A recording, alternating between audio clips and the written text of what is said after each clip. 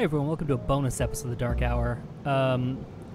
I reset my computer without making a save state, so I had to reload my save, which means I got to go through this again. I was so lost in that conversation yesterday that I feel like I need to do this again.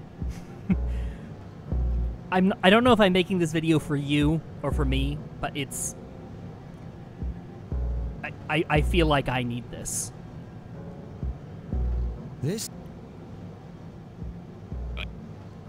Braid's recording reaches safe hands, that voice. My employer has become obsessed with a loathsome idea.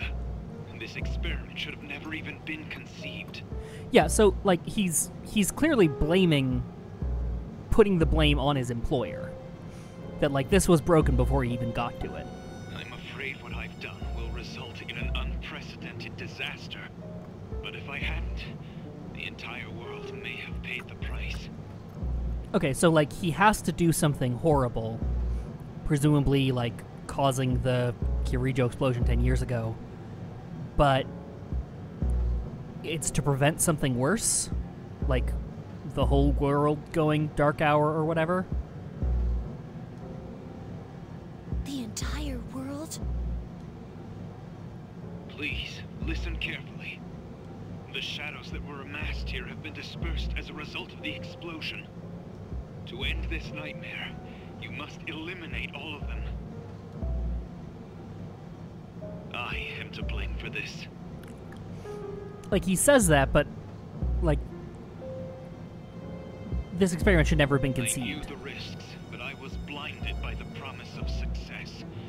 And so I didn't raise any objections. So he's like... It is all my fault. He's, like, partially culpable, but it's clearly not all his fault. Huh? Dad? You mean... There's also a twist with this later. Father. His name was Eiichiro Takaba. The Kirijo group is to blame for his death. Yeah. They gave the orders. Like, he's still at fault for following the orders, but they did give the orders, so they are also very much at fault. So, that means my dad caused it all? No. The Dark Hour, Tartarus, No. the people No. who died in that incident? I mean, I guess maybe. It was all his fault? No, it was partially his fault. You okay? You seem like you're not understanding the dialogue. So that's because you... No. I don't...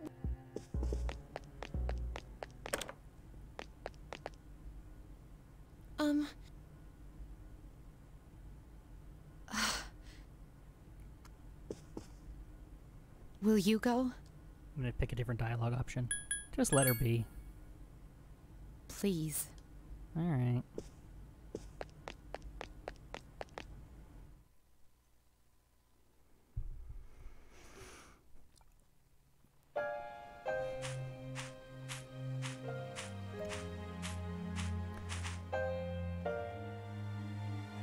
I believed in him for so long.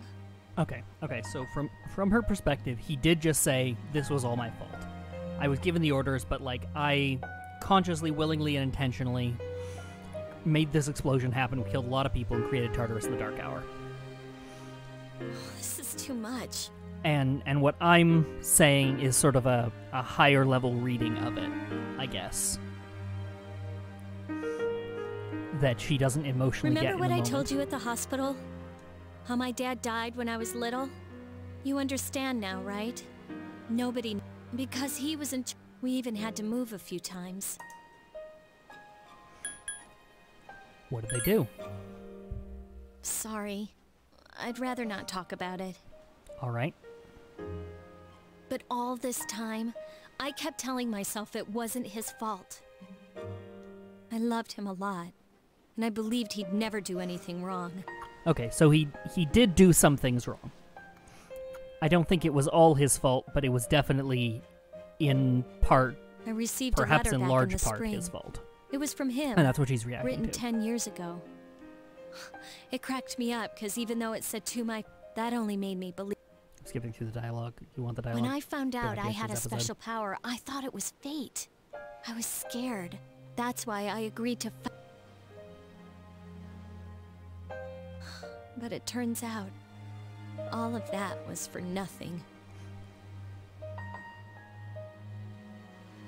I don't remember what dialogue I chose before. That's not true. You're just trying to make me feel better. Why does reality have to be so harsh?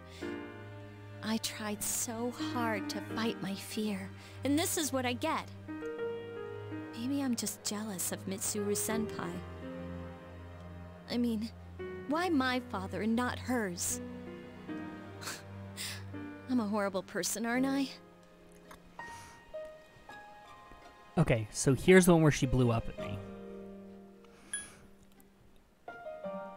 I'm gonna say no, you're not this time. Before I said that's just how people are. Huh. Well, you're just Mr. Perfect. Nothing ever phases you. And now you've got the nerve to try and tell me how to feel? I guess that was the earlier dialogue option where I was like, come on, cheer up.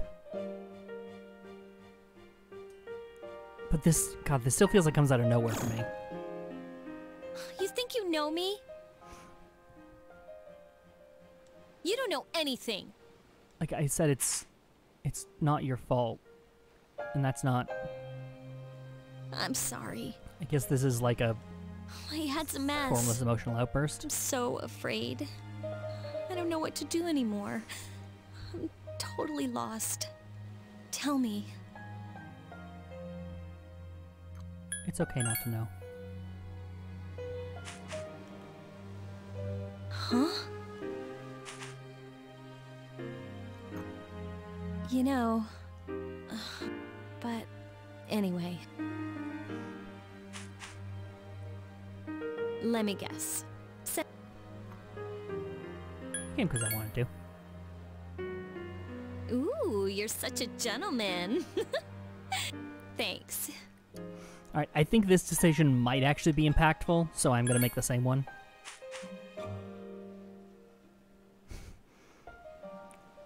Such an awkward hug.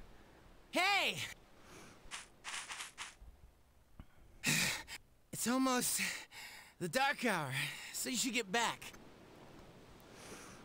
Huh? Oh yeah, that's right. Hmm? You and me both, Junpei.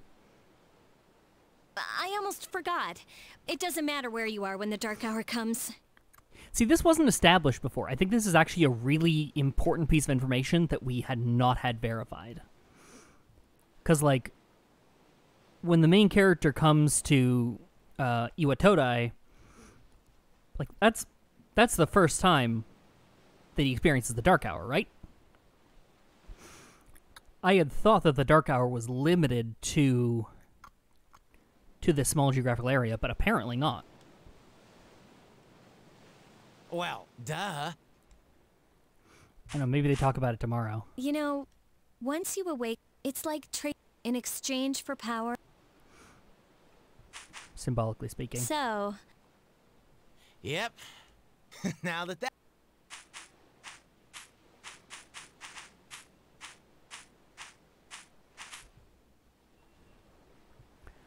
Okay, well, there's that scene again. Thank you for joining me for whatever this was.